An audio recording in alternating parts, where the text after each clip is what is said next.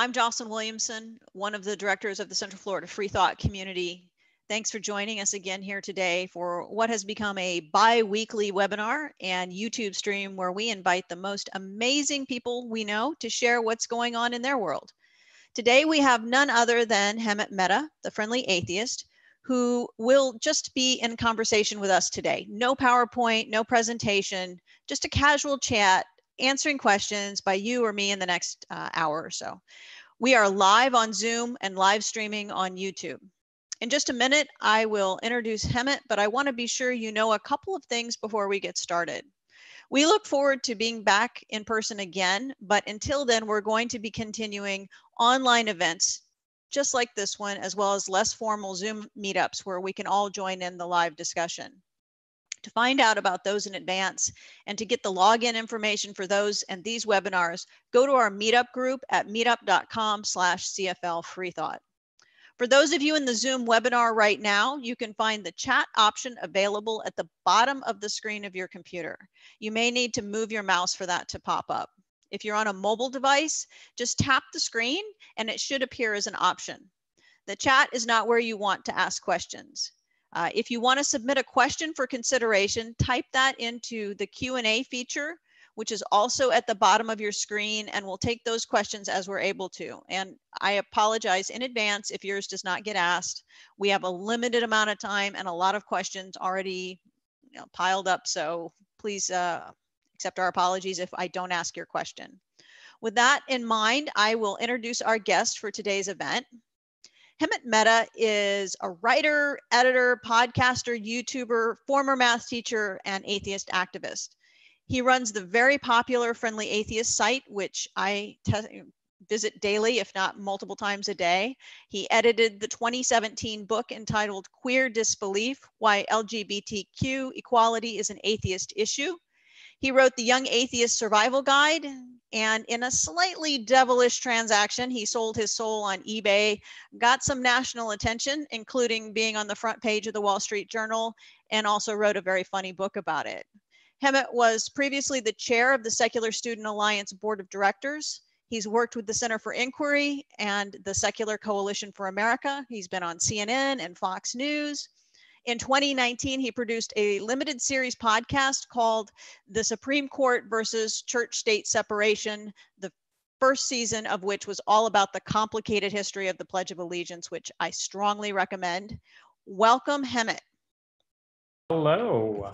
Hey. Let's see if I can get this started. Hi, Hey. Jocelyn, it's good to hear your voice as well. And thank you to everyone who's joining in. Hi. Hi, it's so wonderful to have you here. I'm going to start with some very pedantic questions, such as, how are you doing in this time of pandemic? Look, I have everything. I would love to just complain for like an hour, but honestly, everyone in my house is healthy. We're doing okay. So I feel like, everything else I can complain about, we're all complaining about. I could use a haircut. Like it's all good. Otherwise, my roots are changing. Yes, that's okay. So we're doing fine. We're doing fine.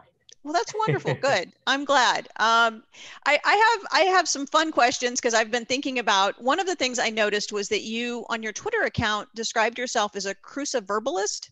Yes. You do crossword daily?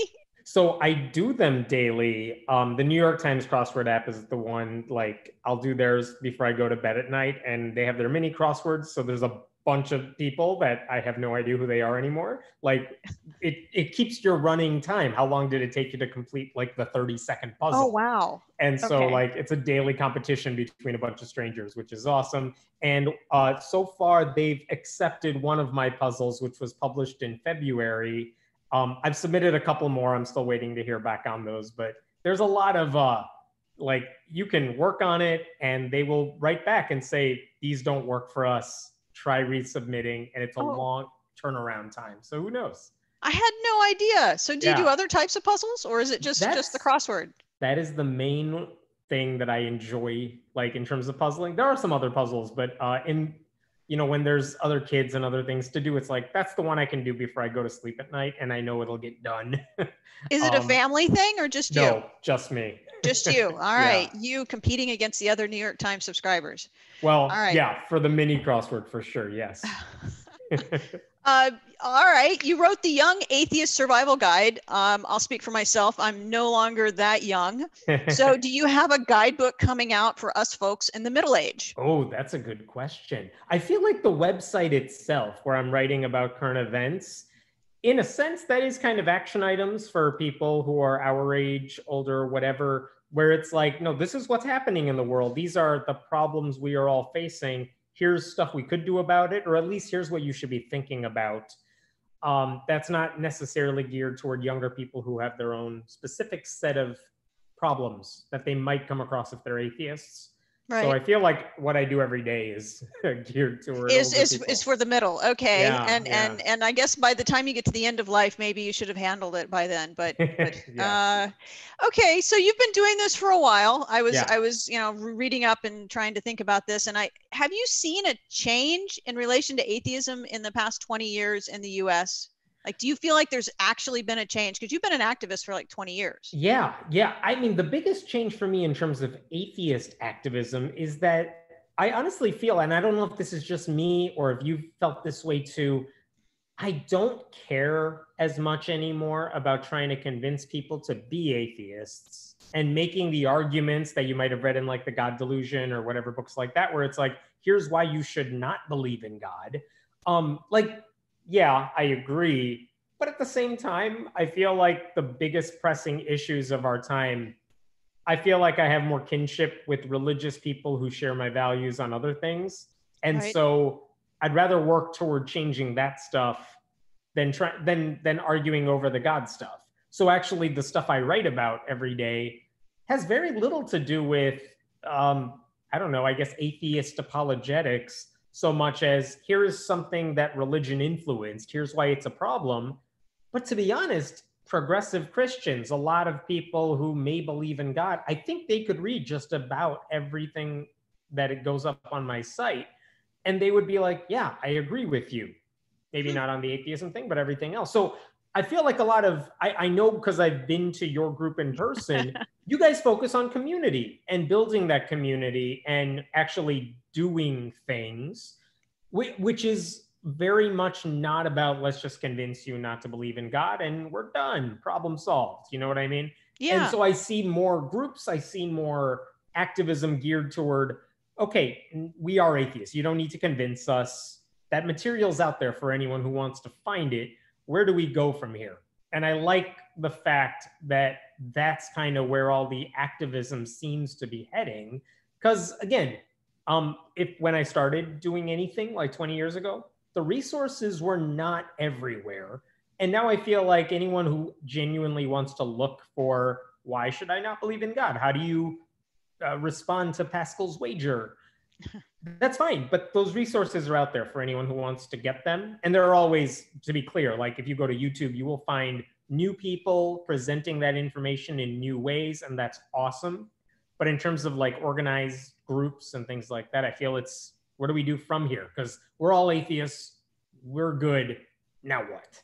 Yeah, I agree. I mean, but I came from it as I was a lifelong atheist. So I guess I've observed that people that are coming out, if I guess I'd say the newbies are still having that desire to have more of that conversation that I think you were having 20 years ago. That's whereas true. Now even me in the past 10 years, as I've gone from, yes, I'm talking about it to, well, what are we doing for our community and how do I identify as a humanist as opposed to just focusing on the atheism as a word being used. Yeah. And there are more like forums and places, if you're looking because you're coming out of religion and you're trying to navigate that transition period, like I'm pleasantly surprised by how many resources there are, whether it's anonymously asking questions to a group of people on like Reddit or going to an online chat. What's the recovering from religion. Who has a chat room and a phone line where you can call if you have questions and you just want to talk to a human about this stuff because you don't know anyone else in your circle who could talk about that. Like, that's awesome. I wish some of that stuff was around when I was doing that myself. that's what I like. Like those resources are there. The books are there if you like that. If you prefer videos, there are people making really interesting videos. That is awesome. So like, I feel like the need for like the Secular Student Alliance, which I work closely with, there, I think when I started working with them, there really was this push for how do we try to get more college students to look at atheism, to consider it. Whereas now it is, from my perspective, and I'm not part of it right now, it's how do you build up those communities on a college campus? Right. How do you make it relevant for them to Yeah. identify and spend their time doing that as opposed to going and joining the, I don't know, the water polo team or whatever. Right, exactly. And again, these are all questions all of us find important and interesting enough that we dedicate so much of our activism and our lives to talking about it and dealing with it. But we are in a spot where we want to be, in the sense that, okay, we have those places to talk about this. Now, how do we harness that energy and do something positive with it, whether it's political or some cause-related issue? And it is interesting because now you're seeing splits in terms of, well, we're not all politically on the same page. So what happens when those splits happen? Because it's not just about atheism anymore. It's about how do you implement humanism in different ways. And those are different conversations. Yeah, it is. I know for myself, that's really been important. It took me a while to get there because I was like, oh, I thought we were all kind of coming from this from the same perspective. And then I guess I will be open in my liberal perspective. I suddenly realized there's a whole conservative, or what I identify as conservative segment. They may have a different identifier. Right. So it's interesting to see that stuff kind of play out, because that's not a conversation I think we would have even been thinking about, way back when. That's true. So that it's interesting to watch that play out. I suspect we're going to see a lot more of that sort of thing, like in coming years. All right. Well, speaking of YouTube, I've noticed that you have a relatively new YouTube channel. Yeah. And I wanted to talk to you and ask you about that. So you've made the change. You have a lot of content and a lot of followers on your old site. You've moved over. How are you finding that? Why did you do it? Thoughts? The simple answer is this. So Atheist Voice is a channel I used to do. The simple reason I kind of switched is I was doing that with a partner for like 5-6 years. And there's a lag time in terms of, I want to respond to something, but I'm sending video to him, and then he gets it up. No contention or anything. It's just slower. And also because I was like in the process of moving for a lot of that, and I had newborn babies and all that stuff. And now I'm much more stable in all of that. So it's like, you know what? I kind of want to do it on my own. I also want to learn how to make the videos on my own. Cause like what am I, 37 or something? It's like, oh crap, I forgot how to do all this stuff that would have come so naturally to me when I was younger. So even putting together the videos and learning how to edit them and make them, that's new to me. That's something I want to know how to do. So I figured, let me just end that channel that I've been part of for so long. Let me try a new one, which is just, if you search for Friendly Atheist on YouTube, you'll find it. But let me do everything by myself.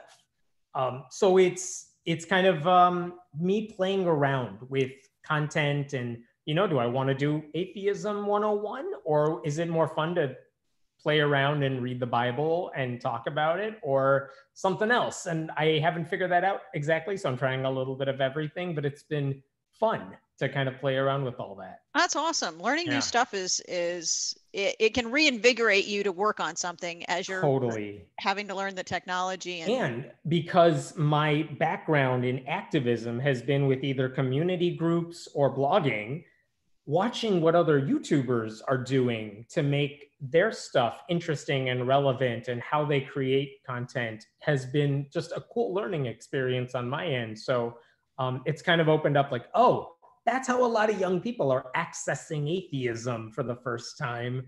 Because for me, the books weren't even out when I was becoming an atheist.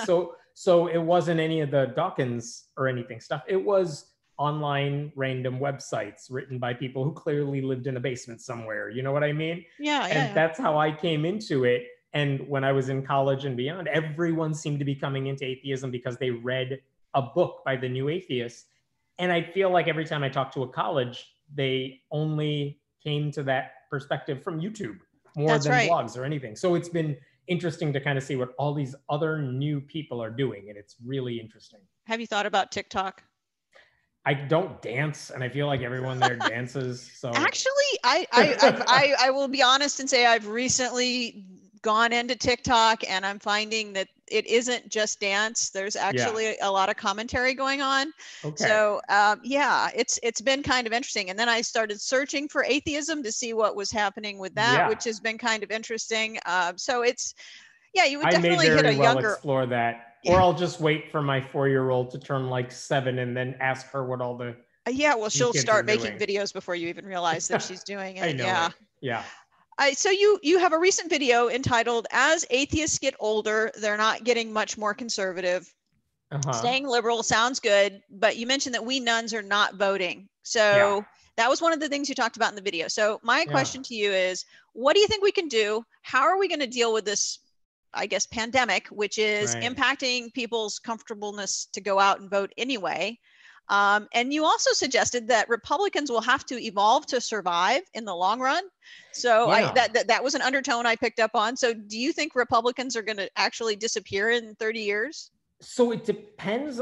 There's a bunch of questions in there. I know. The Republican question, like, I mean, this isn't even a political statement. I don't think it's, their base is older and Christian, like predominantly that, not everybody, but predominantly that. And obviously no political party wants a base that is primarily older, because what happens 20 years from now, you got to attract a younger crowd, and they're not doing it very well. Like the issues young people tend to care about, the Republican Party as a whole typically doesn't. So they're going to have, if they want to survive as a political party, they got to do more things that are appealing to younger people. I don't see that happening.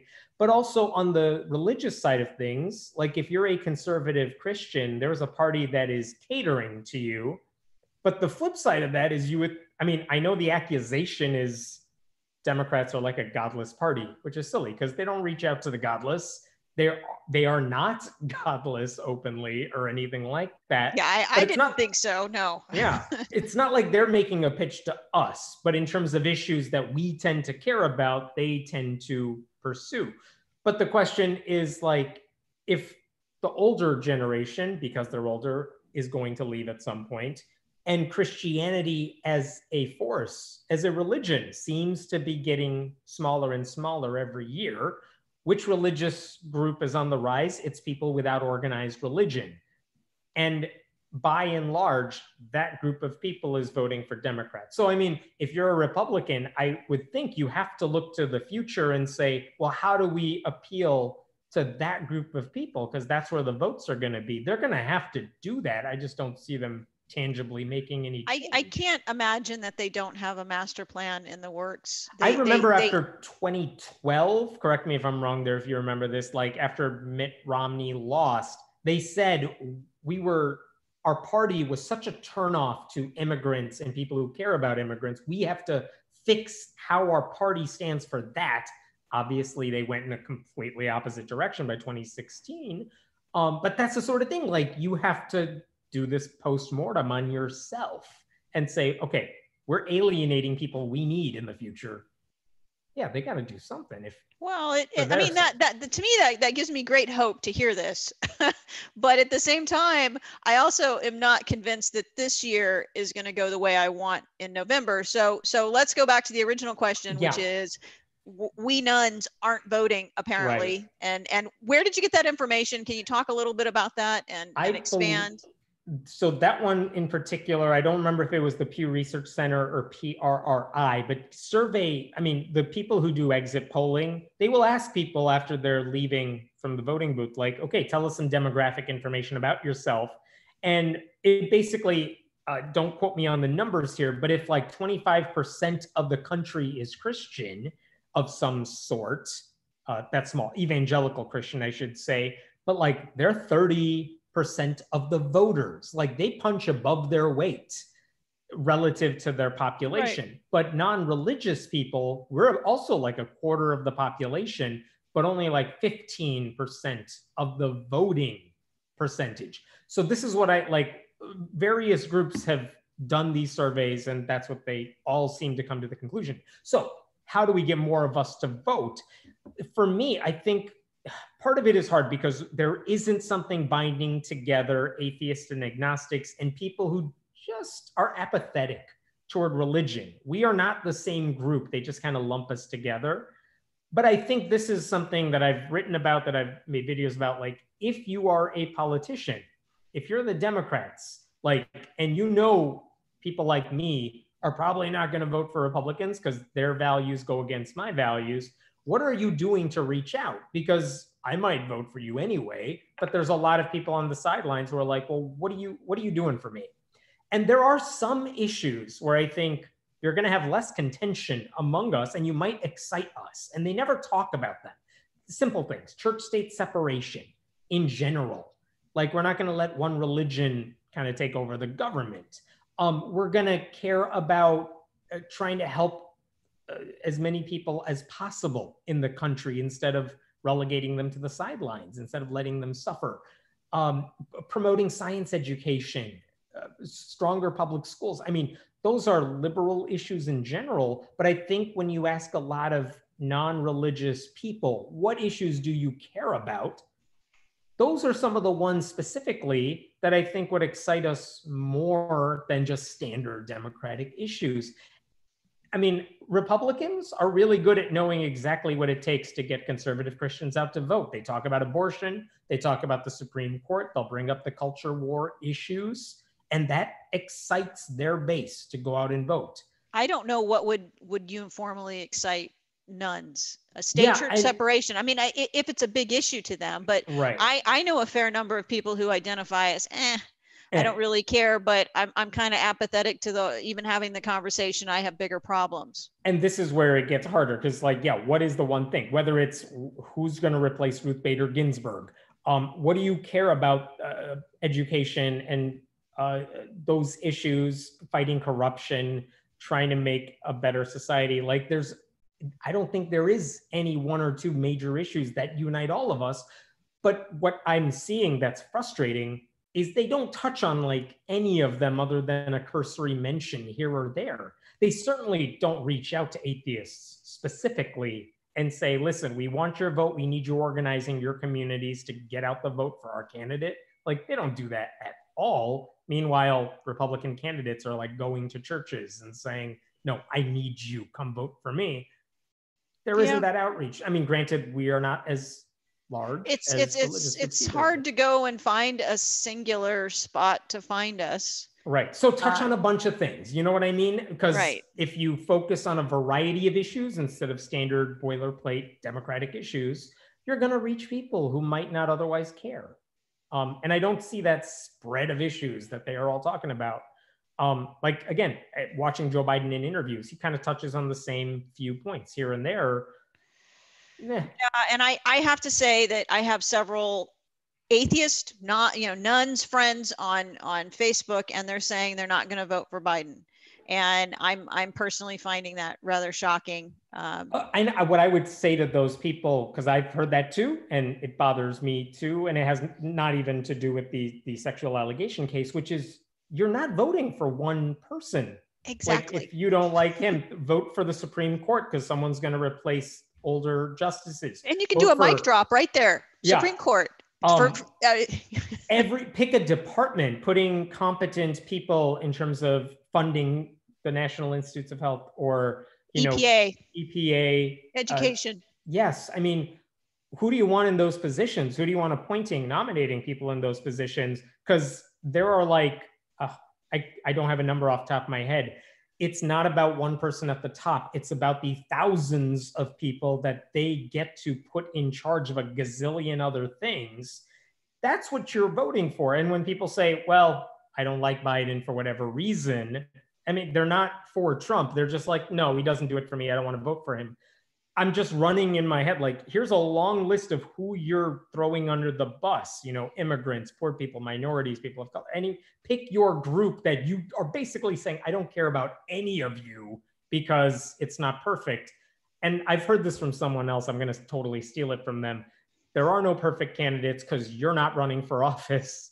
So yeah, you got to deal with voting for people you don't love. And again, conservative Christians are very, very good at voting for people they don't love, because they seem to understand it's everything else you're voting for, and we want everything else. They're still saying that today. Like, we like the anti-abortion judges, so whatever. If Trump does whatever, we don't care. Wow. Well, I know that there's a new group that started Secular Strategies, and they're working to mobilize secularist voters, empower policymakers. I'm looking at their write-up lawmakers, change makers to be effective champions of secularism in America. What I've found really interesting, that group, there are like 2 or 3 consulting groups that I've seen pop up in the past year or two where, yes, they are doing all those things, organizing voters. They're also helping politicians, anyone who's running for office who wants to know, how do you reach out to non-religious voters, which is awesome and fantastic. I hope more people are taking advantage of that. And one thing I'm really going to be following in this coming year is in 2018, after the midterm elections, I believe there were roughly 50 openly non-religious candidates at the state level or above who won their races, like 50, which is mind-boggling. Most of those people are either incumbents running for office again, or they're not up for election again, which suggests to me there's going to be a lot more openly non-religious candidates on the ballot coming up. And I'm kind of curious if their opponents are going to try to use that against them.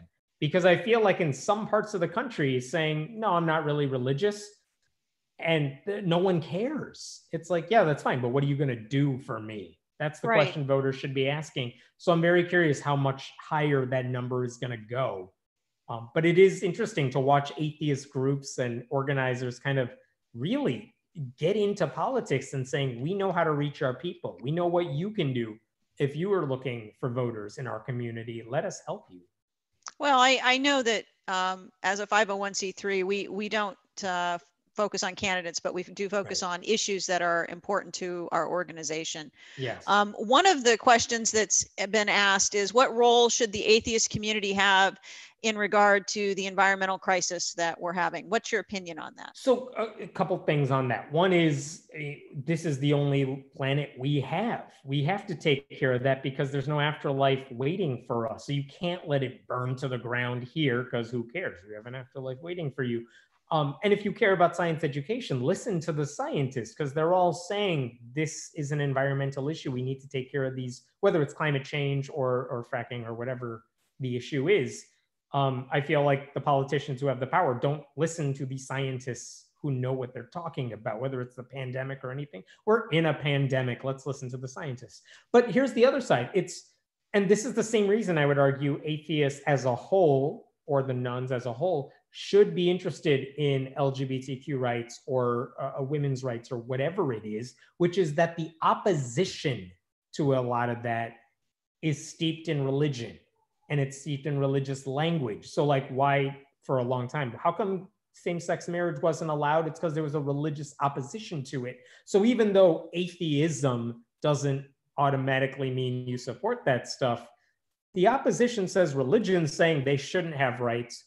We as atheists, we as people who care about these issues, whether it's the environment or whatever, we need to be voices on the side of facts and reason and humanity. So, I mean, you can go for it from, you can go at those issues from either direction, but they still point to the same place, which is, if you care about science and facts and all that stuff, why are we letting the religious right kind of pull the conversation in their direction? Because they don't necessarily care what happens to this planet, because their whole theology is about what's going to happen in the next life. Yeah, it's anyway, yes. And by the way, I should also point out, there are conservative Christians who will easily make the same argument saying, God gave us this planet, we got to take care of it. I just think they're outnumbered. And that's I've actually listened to some podcasts, through NPR, talking about that, where they're at odds within the Christian community about, do we protect the environment and focus on that, or do we say that it's going to get better in the next life? And it's interesting that they push out the environmentalists, which is what was coming out of this study that I read. I see another question, which is, what will be the impact of this virus on the atheist movement, in your opinion? Like, the pandemic, the sheltering in place, the isolation, and our new reality. Are we going to go back to public spaces anytime soon? I personally think not. Interesting. Yeah, and that's going to hurt churches more than it hurts anybody else. I'm really curious. This is totally a hypothesis. It's not based in anything, but I think a lot of us sometimes think about all those people who go to church because they feel a pressure to go to church, because their group, their circle of friends go to church. They don't really care about the dogma. They go to church for other reasons. They're nominal Christians, the one who go for Easter and Christmas and stuff like that. Well, all of a sudden you can't go in person to church anymore. And what's going to happen if the longer this goes on, the more they get used to a life where church isn't a daily part of their life or a weekly part of their life. I wonder how many of those, the not super religious people just decide at the end of the pandemic, like, you know what? I'm fine without that in my life. I still want community. I still want to hang out with people, but I don't need to do it in a church setting. And I think that hurts religious groups a lot more than it hurts us, because they outnumber us in terms of communities. That's true. So that's one thing. I also think the pandemic, more than pretty much anything else, shows how important it is to listen to scientists and listen to who are our heroes in society. There's people who predicted this happening months and months ago who didn't get listened to. There are people now working on a vaccine or talking about how medical professionals who are on the front lines. Like, if we take those people more seriously and they get more respect, I mean, that's a shift toward a society that values science and reason and evidence more so than a group of people that are apathetic to all that. So, I mean, I'm not saying the pandemic is good for atheism, but I do think the way we are reacting to the pandemic seems to hurt religion a lot more. And plus, look at all those pastors. It's not the majority or anything, but like all those pastors in the news saying like, no, we're going to defy whatever lockdown order there is, and we're going to hold in-person church services. But aren't those outliers really? I mean, I'm not going to say, I'm going to stand up for the other churches here and say that is an outlier, because I know some churches have come out and said, don't do it. Of course. Yeah. I think Christianity Today, evangelical publication, they were making that same point. They were saying like, look, 90 to 95% of churches are totally fine with the lockdown order. They are not saying, they're doing all the right things. Right. But there's like 30,000 plus churches, or I'm sorry, I think it's more than that. 5% or 10% of churches that say we should still meet in person. We're still talking about. Oh, really? A lot. I didn't realize the number was that much. Wow. Yeah, if it's 90% like people saying yes to the lockdown, that's the right thing to do. Yes, good for you. I'm glad most pastors are good with following the science on this. But again, like 1% of Christians who say, no, we're moving forward with in-person services, that's a lot of people. You're right, like there are people like a pastor in Florida, a pastor in Mississippi, whatever, in Louisiana. Yes, there are a couple of people who are like just stupidly gung-ho about we're gonna have hundreds of people in person at our services. Yes, they are on the fringe. But the number of pastors fighting to have like a dozen people in the same building, that is a lot. And that's a lot of people. That's not a fringe. You're right. You're right. There's a question here. The success of the evangelical churches hinges largely on the array of social services they offer to their adherents. Should we emulate this? Yes, they are so good at that. I'm not saying that sarcastically or anything, but I have said this to atheist groups before. If you are looking for a place to volunteer, a place to find a close-knit group of people, a place to help you if you lose your job or you get sick, like the churches that are larger generally, but like they're so good at covering for all of that stuff. Like you get sick, there's a dozen people who will stop by your house and bring you soup. That community is awesome. And that's why it's silly for atheists who are like, if I just give you this logical reason the Bible is silly, you will leave church and you'll become like, no one, there's plenty of people who are not going to church because of the logic thing. They're going because of that, the social services. So I would love to see more atheist communities emulate that. We don't have the numbers. We don't always have the it's hard to get the organization going. I mean, yes, it takes, you need more than one person. A bunch of people have to be there to organize these events. Totally. You are absolutely right. And that's why, yeah, much respect to groups like yours, groups like those that are out there that really try and have people in charge who are just getting people involved. But yeah, I mean, we need to, because if we don't offer that to people, you are giving them more incentive to remain in church even when they don't believe in that stuff.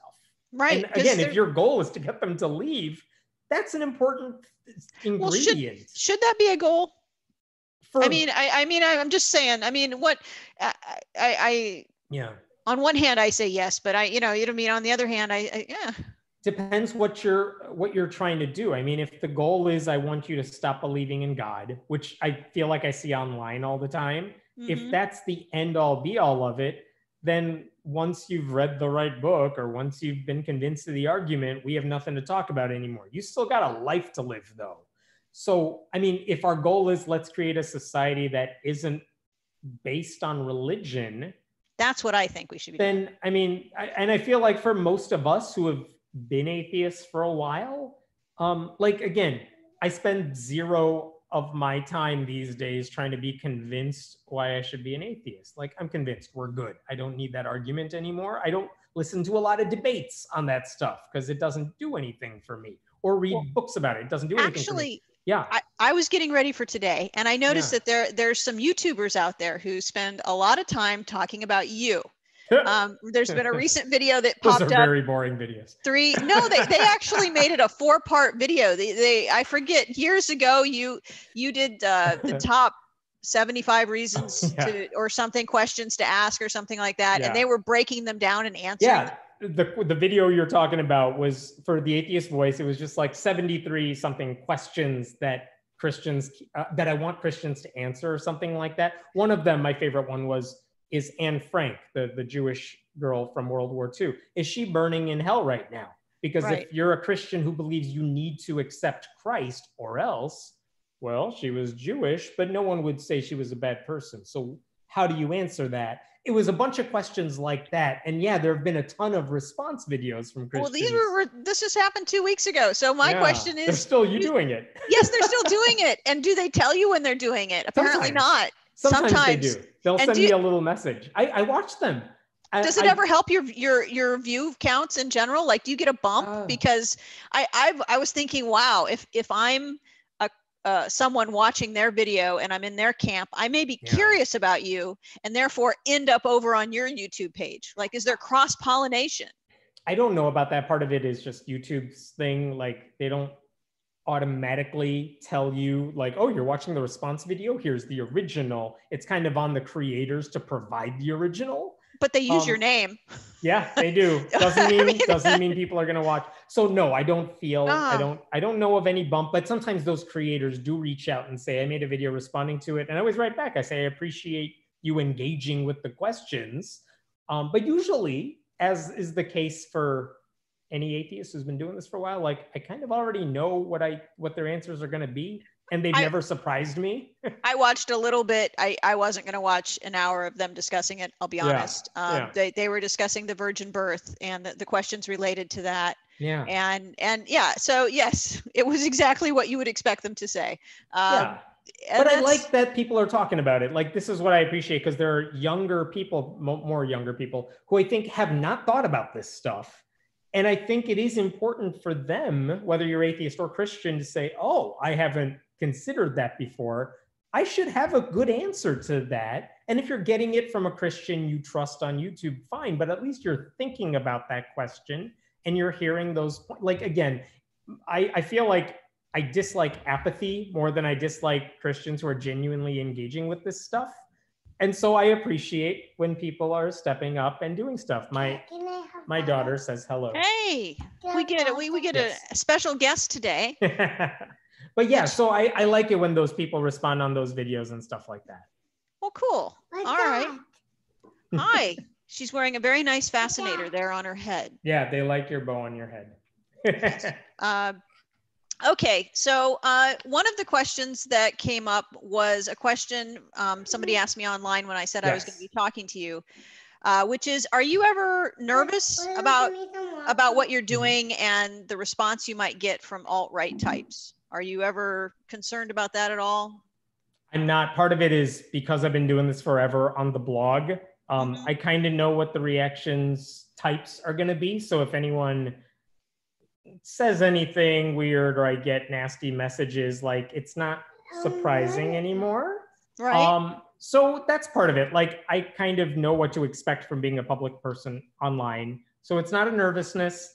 I dislike it, as with anyone, when someone isn't arguing about a thing that I argued. Like, they've created their own thing to respond to, which is something I never said or thought I was saying. Like, I know this is a common statement online, but like, I wish you were all engaging me on the thing I was actually trying to say instead of what you think I said, you know? Right.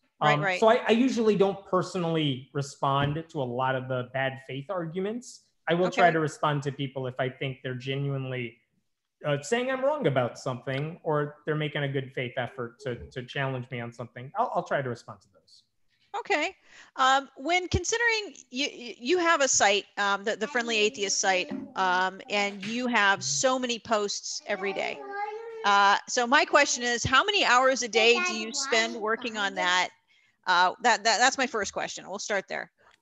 It is pretty much the main thing I do every day. I'm fortunate that I can work from home. And so this is what I'm doing. Most of my nights are writing posts that I could post the next day. And most of the day is dealing with breaking news or, responding to things that are happening in the moment. But yeah, that's why there's a lot of articles. There are a couple other writers as well who contribute things. I was going to ask about that. How do you vet them? How do you choose them? What's the process? They are people that were writing things online that I'm like, I like what that person is saying. And we found some of them that way. There are some people who were commenters on my site who I'm like, every time they comment, it's always something interesting and engaging. So I should talk to them about that. They've been around for a while, the ones who are writing for me now, so I'm not even sure how I found all of them. But a lot of the stuff we do is, here's a story. I know this person might be really eager to respond to it, so I'll kind of send it along their way. And there's a little bit of editing that goes on, and then it's up there. Are you ever able to take a day off? I have not taken a day off, and I can't remember the last time I took a day off. And when I say day off, I mean where nothing went up. There are days when I knew I was going to be busy in advance, but I can write content, evergreen content that might be interesting like 2 or 3 days from now. Right. That's not dependent on the news. And I can like when I had a wedding, it's like, all right, I'll get some stuff prepared because I know I'm going to be a little busy for a couple of days and make sure it goes up there. But I'm probably a very bad person to take on vacation. So how do you keep yourself, and then we'll get back to more serious questions. How do you keep yourself really energized when you're writing? It looks like 4 or 5 articles a day. Yeah. Based that seems on the low end. Yeah. All right. Well, no, I mean, I'm trying to, over a course of a year. Sure. No, I'm genuinely passionate about these issues. And I have the luxury of writing about the things I want to write about. So it's like, oh, this thing that someone did is something that I feel like I got to share it. And I can do more than just retweeting somebody or sharing a post somewhere. I can actually respond to it. And this is how my response is. And I'm hoping someone reading that might say like, oh, I didn't think about this issue at all, but now that I've seen your response, that's the way I think about it too. And knowing over the course of a long time of doing this, like, oh, that does have an effect. Like that does help shape some people's views on these issues that I care about. It's hard to say no to that. So like, I don't really get bored doing it or anything. You don't get burned out. You don't reach a point where you're like, I'm ready to think about is a taco a sandwich? Yeah. Or right. Now, things like that. With other projects, this is why like I think spending a year or two for me, like writing a book about something, that might not work for me because I feel like after a month or two, I might get fizzled out. Right. But the blog is always changing depending on what's in the news. The reactions change depending on what's in there. And any other projects I do, like YouTube or that church-state separation podcast you mentioned, those were like projects that lasted a month or two, or maybe a little longer, give or take, where it's like I can focus on that for a little while when I am done with the blog stuff, focus on that, and I'm interested enough, I'm not losing my own attention span on that, and put it out there, and then I just move on to the next thing, you know? Do you have new project coming up? So the first season that you mentioned, the Pledge of Allegiance podcast, I spent maybe 3 or 4 months digging into the history of that, because I know what I thought the history of it was based on my own activism and blog posts, like, oh yeah, they inserted under God in the 1950s. And I know there's been a couple lawsuits over it. I did not know the full history of the Pledge of Allegiance. So that was an interesting thing to get into. And it ended up being like this 4-episode, but long episodes of like, here's just the history. I found it interesting. Maybe it was really great. I'm trying to do that now with the Bible in school cases, the Madeleine Murray O'Hair, those stories. But I know certain parts of that because I've just been writing about this stuff for a while, but I'm getting into the nitty gritty details of all that. I don't know how long it'll take. It's kind of one of those, there's no deadline. I'll work on it when I can work on it. And when I'm done, I'll let you know. YouTube has been good for little spurts where it's like, oh, I have like an hour or something. I can write a script for this because this I want to talk about. And then go, done, don't think about it. Sounds like you're living the dream, actually. I'm not complaining. It's good. I've been lucky that Pathos has made it like doable. They take care of all the tech stuff, and they just let me focus on writing the stuff that's important to me. That's great. Have you ever had any legal issues regarding your blogs? Like, have people come back or groups come back and said, you were wrong, you did this wrong, we want to take you to court, we want to fight with you about this? I'm trying to think, like, I've gotten a couple of those letters, but they're usually, I mean, anyone can look at them and it's like, I didn't say anything about you. I mean, I'm also better at knowing what to post. I'm not out there trying to make slanderous arguments against groups. Usually most of the stuff I post is, here's their video. Like, here's the thing they said. I'm just going to show it to you. Or here's the line that they said. Like, I don't have to take them out of context. I don't have to make them look bad. They make themselves look bad. I'm just, here's what it is. I'll give you one example of a time. Like, we posted, there was a Christian right activist who posted on her website years ago, basically an argument in favor of hitting your children, because that's the way to discipline them.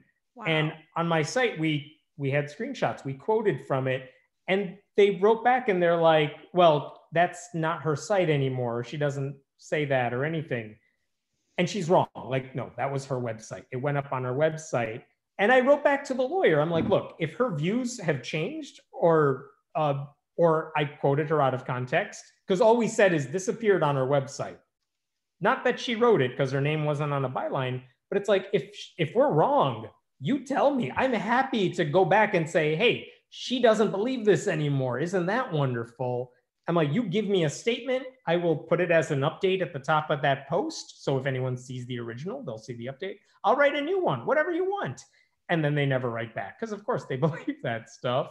I think 1 or 2 times they've been like, you posted this thing. I'm trying to think of what. There was one case where someone said, there's a story that's out there about me, but the source you're getting it from isn't trustworthy.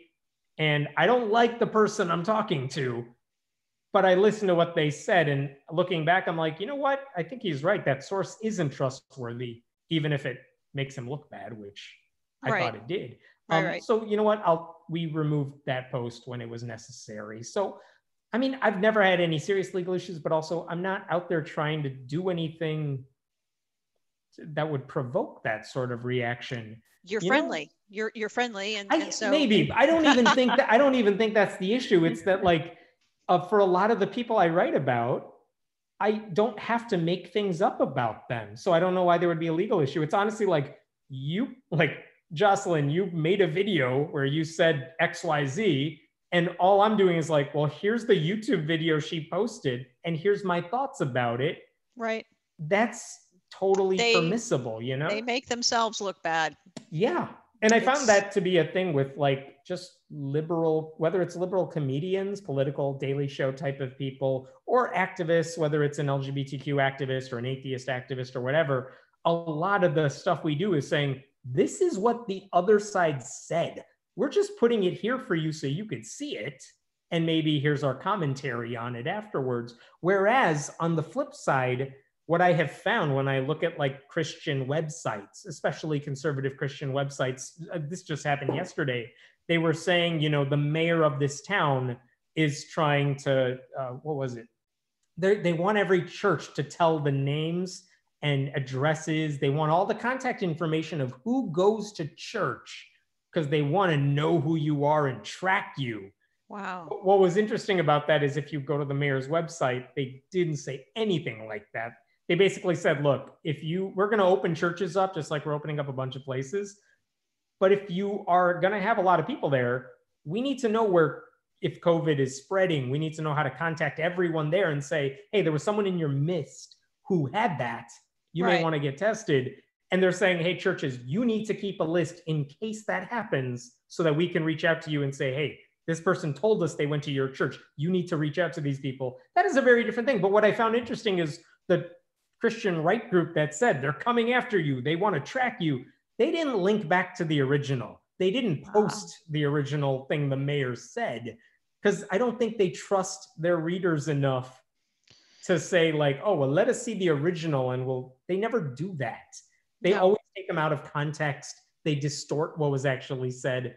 Whereas I think the people, on our side of these issues are like, here's the thing, go watch it for yourself. Like, we're not taking it out of context. Well, yeah, I think most of the people that I talk to, if they don't see a reference list at the end, they're like, I'm not going to take your word for it, even if I agree with it. You better give me the references. I mean, I've gotten pretty good because I've gotten that backlash once or twice way in the past where it's like, I don't want your word for it. You tell me where I can read it for myself. So I'll do both. It's like, here is my commentary, but here's the original report. I kind of get really upset. This is a pet peeve of my own, just blogging. Anytime I see a newspaper article about a lawsuit, and very few of them ever link to the actual lawsuit or the ruling. Oh, wow. And part of that is because you don't want to include links in a story that may be passed around. But also, it's always frustrating when it's like, the judge said this. And I'm like, let me see the judge's ruling. I want to see how they wrote it. And it's not there. And I got to go dig it up myself. But I try to include that in my posts. If I write about a lawsuit, here's the original complaint. Here's what the judge said. You can read it for yourself if you don't trust me on my excerpts or whatever I'm saying about it. Right. Yeah, you do a great job of that. And we're kind of winding down. And one of the hot button topics that we had to talk about was your experience on Jeopardy. and how it was for you, and obviously you like vocabulary, but what did it take for you to get ready for that? I know you've talked about it, but inquiring minds want to know. So I found out I auditioned for the show like anyone auditions for the show. I found out I was going to be on, I think, mid-December, and they said your taping is at the end of January. So I had about 6 weeks. So I reached out to a couple people I knew who had been on the show saying, what would you suggest I study? I mean, I looked on Reddit. Know people who've been on the show? I know a couple people who've been on, one who's been successful on the show, and a few people who've been on and lost. But they all said the same thing, which is they gave me this was not news to me, but they're like, there's a few basic things you better study up on. World capitals. Not because they're going to say, what's the capital of Madagascar or something, but because those might be clues. They might reference that stuff. And so if you know Shakespeare plays, if you know world capitals, if you know a Greek mythology, that's probably the best setup for success you might have. So I tried, and so that was part of it. I tried to kind of re-educate myself on that stuff that I haven't studied in a really long time. So I mean, seriously speaking, how much time did you actually, you interview and then they told you you're getting on? I took an online test. This was probably January of last year. Everyone can take the online test. I think it's anytime now. I got an email like that summer saying, hey, whatever your score was, we want you to come for an in-person audition, which I had never gotten before. So the in-person audition, long story, but I had to go to Milwaukee for it.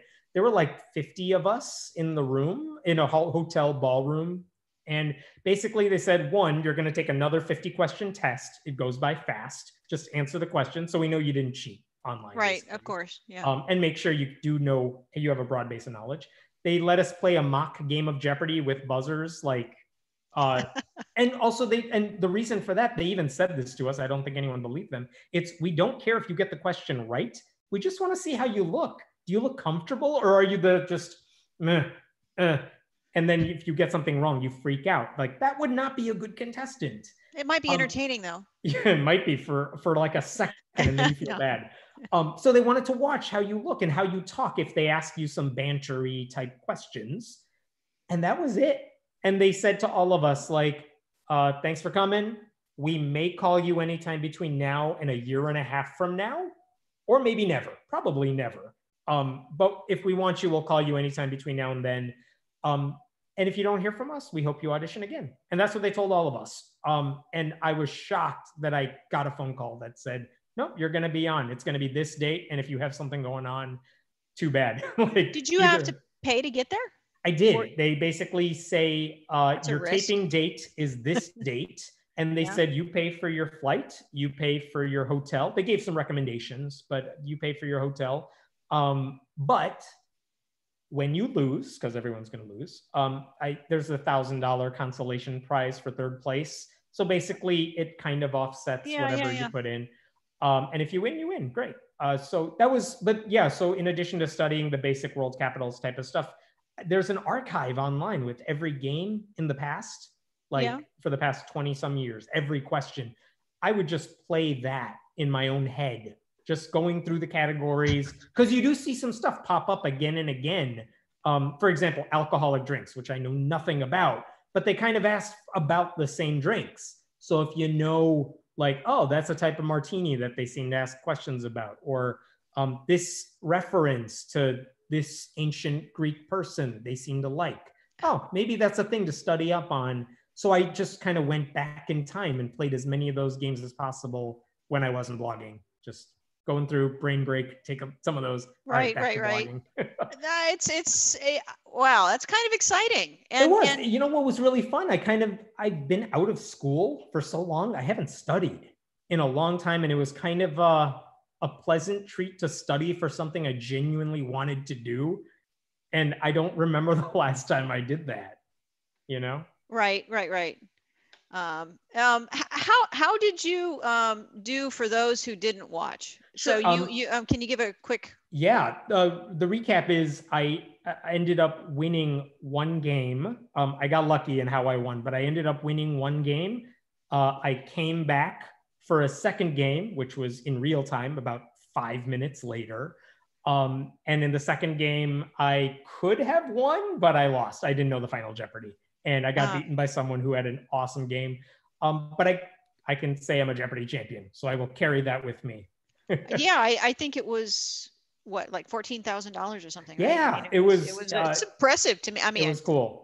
Yeah, it's not like some life-changing amount of money, but it was one of those that was such a cool experience, and it worked out better than I could have anticipated. Because I know myself, I'm not the type of person who's going to have a 50-game winning streak and win $1 gazillion. I'm just like, just give me a chance to maybe win one game. And that's exactly how it went down. So I was very happy.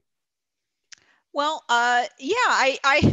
it was exciting to see you on I saw it on Facebook. Suddenly it's like, whoa, Hemant's a winner. And I was all excited, and I'm like, I've met him, and he's actually won this. So it's really exciting. You know what was really neat about it? There were 11 or 12 of us at the taping. Like, I think 11 of us were actually going to end up playing in the week of shows we taped. So for the first 3-4 hours of your day, it's just orientation. It's getting to know each other. It's getting to practice in the studio before, and none of us know who we're going to be up against. None of us know which day of the week we're going to be taping. So we all just got to know each other, and like everyone there, I mean, they're obviously smart, but everyone was so different.